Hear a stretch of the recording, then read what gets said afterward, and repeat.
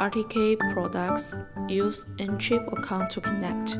The RTK sensor requires an NTRIP server account and can obtain differential RTK positioning data from the 4G network by installing a SIM card on the mobile terminal. Step 1. Solder the pin header to the RTK module. Step 2. Follow the steps below to restore the current RTK module to factory settings. Step 3. Insert the RTK module into the 4G evaluation board.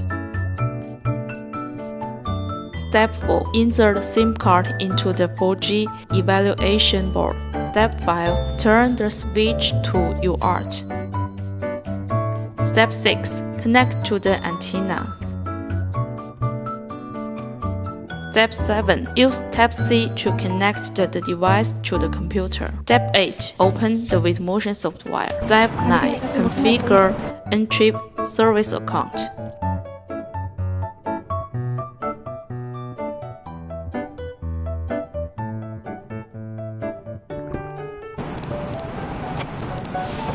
Step 10. Open UProcess software to view positioning information.